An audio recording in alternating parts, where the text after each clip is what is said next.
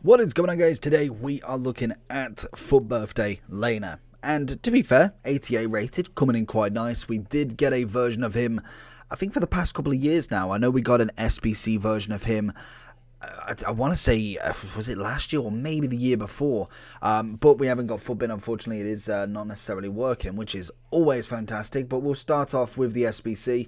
We've managed to load him up now, so he got one FIFA 20, so we managed to get that SBC league card many moons ago, and it was an 88 rated. So let's have a look at him then. What's the SBC entailing? We've got 83 rated, team of the week 1, Bundesliga 84, 70. So to be fair to him, not badly priced. I think that's one of the better ones. 5-star skills, 3-star weak foot. Again, I would always prefer the other way round, just purely for the fact of defenders. It is always better to have that weak foot. Never complaining, because we've got the high, and he is right-footed. In terms of stats, what have we got? Or traits, we've got early crosser. And again, I'm interested to know, have we got many Bundesliga players? Let's have a quick look. So we've got Frimpong, who was obviously a Future Stars token. We then have an Mbabu on the versus fire or ice, and then and a Mukiele as a road to the final card. We have Lainer himself as an inform and Munier. So to be fair, not too many options. Unless you've got an Mbabu or a Mukiele, then Frimpong is a token. I don't think many people chose that. So again, a very interesting kind of pairing. Lainer coming in with 88 pace, great acceleration, sprint speed not as much. We've got some crossing, good short pass, long pass could do with some work. Composure at 85, dribbling at 85, agility balance quite nice, and reactions good. Great stamina and aggression, strength is decent enough, and we've got a bit of jumping, and defensively looking all right.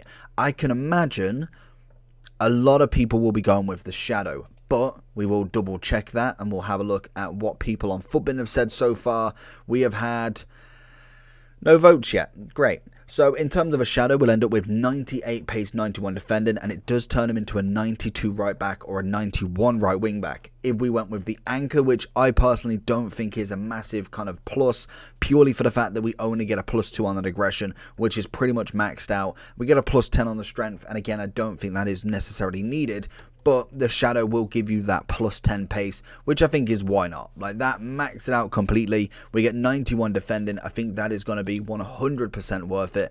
And I think the main kind of value for these two SBCs is going to be the informs. They're about 10 to 15k each, depending on when you buy them. And the 83 rated squad should be pretty simple. And the 84, again, few player picks, and you should actually have that quite done quite easily. 70 chem, again, a little bit harder to come by, but with a bit of grinding, I really don't think that's too difficult. No wingers required on that one if you want the chemistry. And then again, no wingers as well. 75 chem, but I think the 83 personally isn't that difficult to go with. So for me, I think he's coming in quite nice.